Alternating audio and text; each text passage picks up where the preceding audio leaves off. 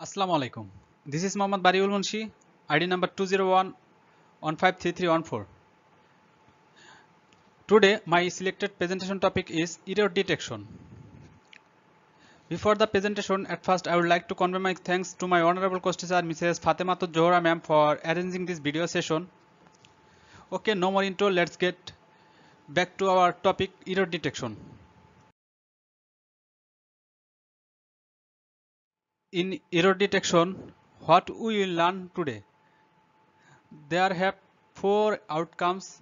At first we will learn understand transmission errors, then know the types of errors, then understand error detection and error correction. Finally we will learn know the various error detection techniques. What is an error? In computer network, definitely data are transmitted in the network.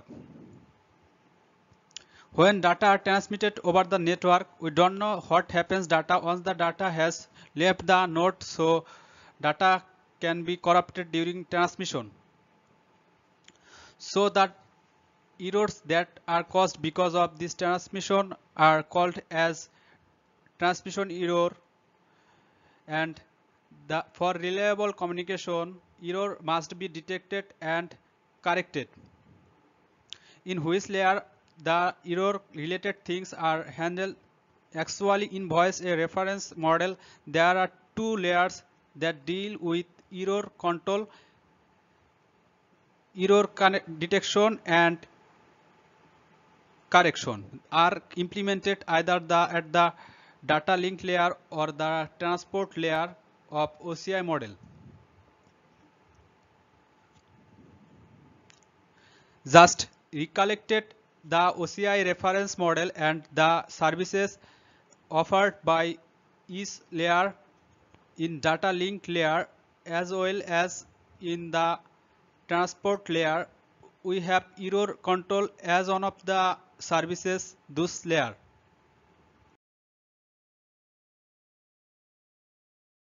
Now let's see what are the two types of error. One, bit error. Number two, burst error. In bit error, there only one bit going to be sensed, also known as single bit error. In single bit error, only one bit in the data unit has been sensed. Okay, let's have an example. There you can see sending data, receiver data. From sending data, there you can see data 0000000 here receiving data 000 on 0 on 0. There have an example, there on data have sensed.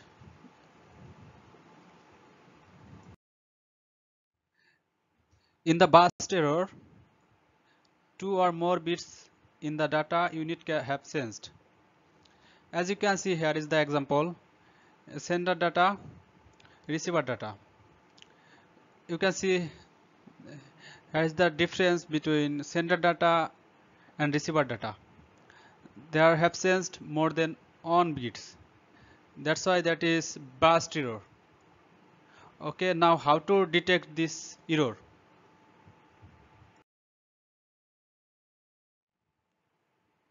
How to detect the errors? Generally, error detection done by the receiver. Error detection means to decide whether the receiver data is correct or not without having a copy of the original message. To detect or correct errors, we need to send some extra bits with the data. The extra bits are called as redundant bits. We know that for error detection, we need to send extra bit for error detection, which is redundancy. Here you can see sender data, receiver data. For error detection, we we have to send additional data.